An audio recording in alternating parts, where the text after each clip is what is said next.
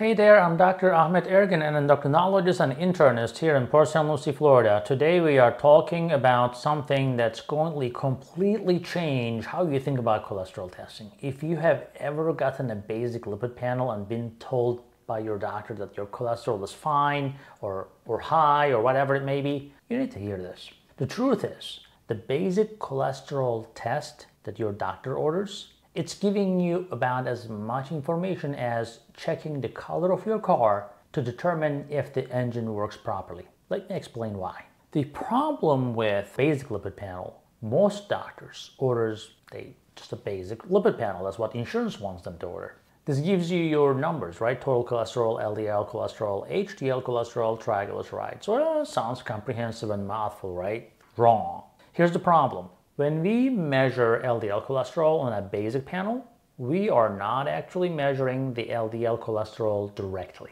We are calculating it using a formula. This formula was developed in 1972. That was over 50 years ago.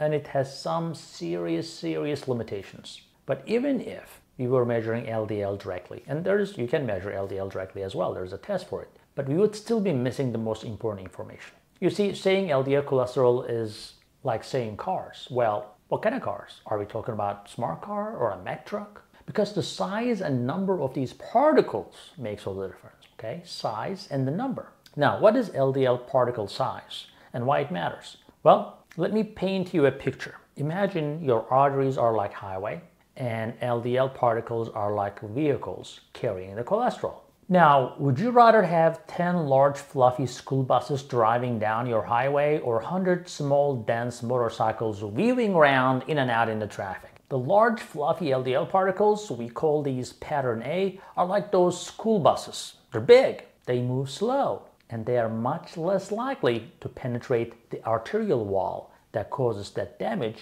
that leads to heart attacks and strokes. And these particles are actually relatively benign. Now, small and dense LDL particles, we call it pattern B, are like those motorcycles. Nothing against motorcycles, I'm just saying. They're small, but they move fast. They can easily slip through the spaces in your arterial wall, and once they get in there, they become oxidized and trigger inflammation, leading to what we call atherosclerosis and plaque formation in your arteries. That clogs your arteries, right? And here's the kicker. You could have two people with identical LDL cholesterol levels on a basic panel, but completely different cardiovascular risk. How? Well, person A might have mostly large fluffy particles, like we said, but person B may have mostly small dense particles, but concentration can be the same, the total concentration. The person B has much higher risk of heart disease based on that differentiation. Now, studies have shown that people with predominantly small, dense LDL particles have 3 to 7 times higher risk of heart disease compared to those with large fluffy particles. And that's huge, 3 to 7 times. And yet most doctors never test for this. LDL particle number. The real story is different, right? With that, the size isn't the only thing that matters. The number is also equally important. This is where something called ApoB comes in, and we can measure LDL particle number directly as well. Now, think of it this way. Imagine you are trying to figure out the traffic congestion. Would you rather know the total weight of all the vehicles, like LDL cholesterol, or would you rather know how many vehicles are actually on the road, like LDL particle number? Obviously, you would want to know the number of vehicles. If you have 100 small cars versus 10 large trucks, you might have the same total weight, but very different traffic patterns. ApoB tells us the number of atherogenic particles. That's LDL, VLDL, and other particles that can cause atherosclerosis. Each of these particles has one ApoB protein, so measuring ApoB gives us a direct count of how many potentially harmful particles are floating around in your bloodstream. Now, studies consistently show that ApoB is much better predictor of cardiovascular risk than LDL cholesterol. In fact, some research suggests that ApoB might be the single best lipid marker for predicting heart disease risk. HDL, right? It's not just about the number either. Let's talk about that. The so-called good cholesterol. Again, the basic panel just gives you one number, total HDL cholesterol. Just like LDL, this doesn't tell the whole story. HDL particles come in different sizes too. We have large HDL particles and small HDL particles, and they have very different functions. Let's explore. Now, large HDL particles are the workhorses. These are the ones that are really good at reverse cholesterol transport, meaning pulling the cholesterol out of the arterial walls and taking it back to the liver for disposal. These are the HDL particles you want, okay? Now, the small HDL particles are less effective in this process. In fact, some small HDL particles might even be pro-inflammatory under certain conditions. Again, you can have two people with the same HDL cholesterol, but one person has mostly large functional HDL particles, while the other person has mostly small, less functional particles. Their cardiovascular protection would be very different. There is also something called HDL particle number, measured as ApoA1. This tells us how many HDL particles are actually working to protect your arteries.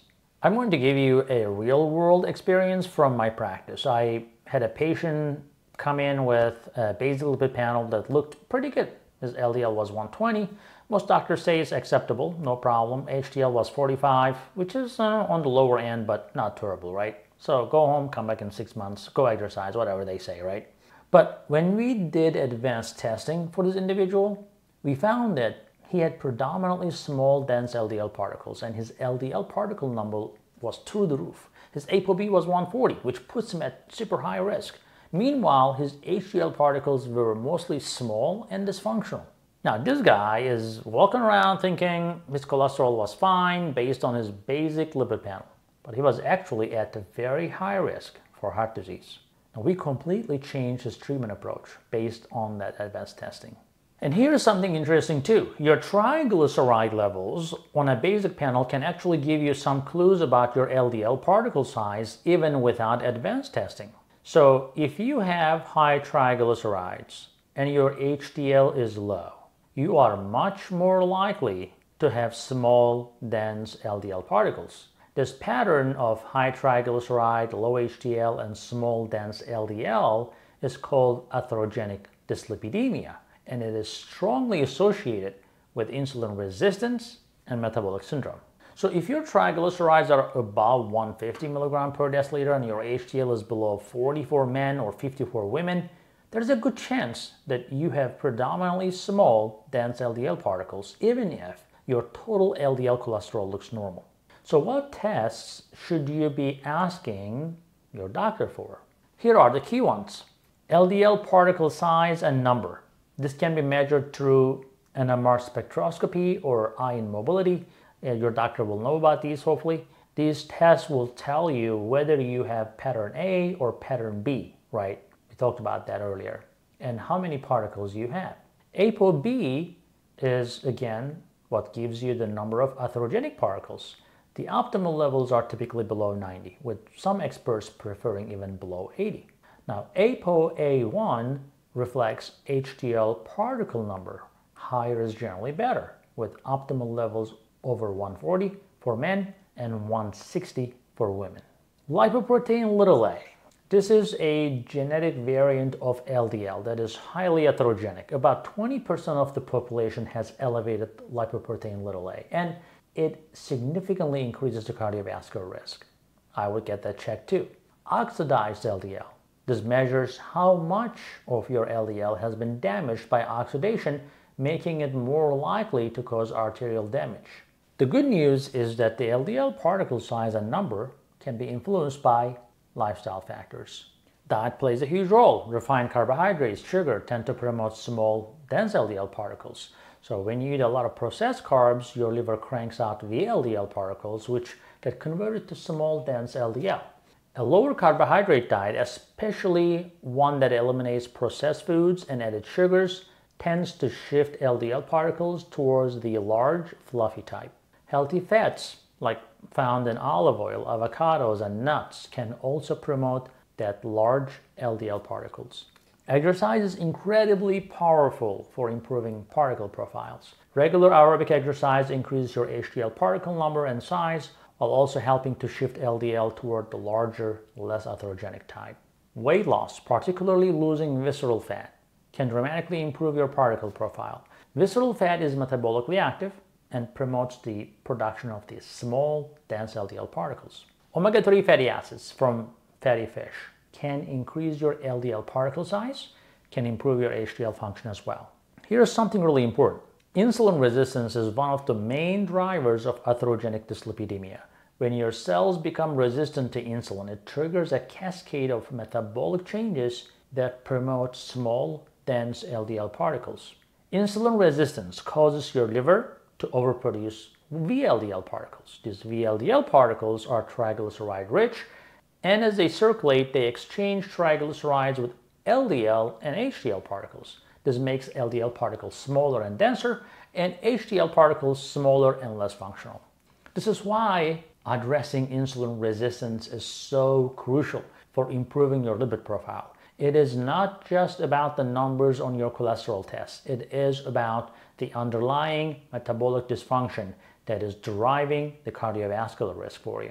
You might be wondering why your doctor does not automatically order these advanced testing, right? There are a couple of reasons. I'll say that number one is cost and the insurance.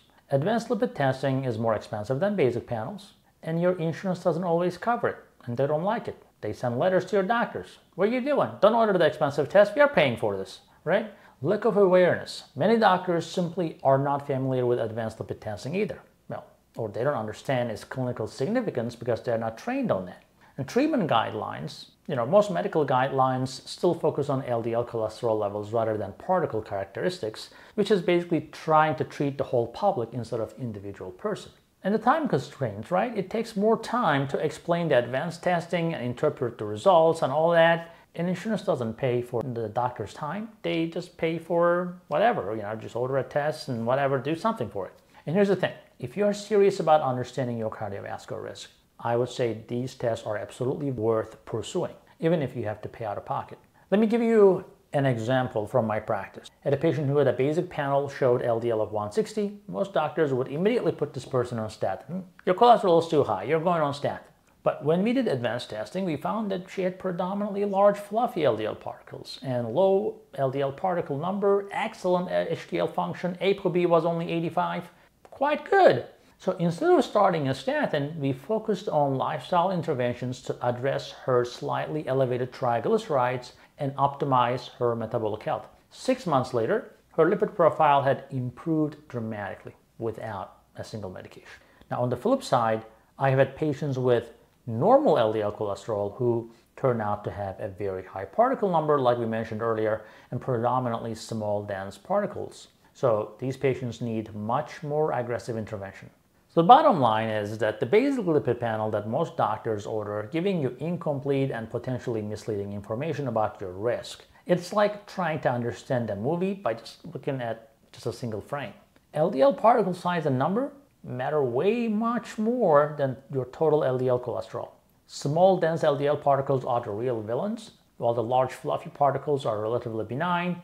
HDL function and particle characteristics are just as important as your HDL levels too.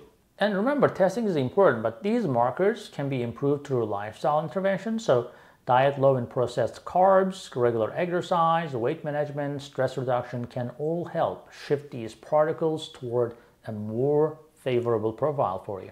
I mean, your cardiovascular risk is too important to base decisions based on incomplete information. So don't let that basic cholesterol test gives you false reassurance or unnecessary anxiety. Get the full picture and work with a knowledgeable healthcare provider who can optimize your metabolic health. Thanks for hanging out with me today. If you found this information helpful, let me know in the comments. And remember, knowledge is power when it comes to your health. Until next time, please take care and be well.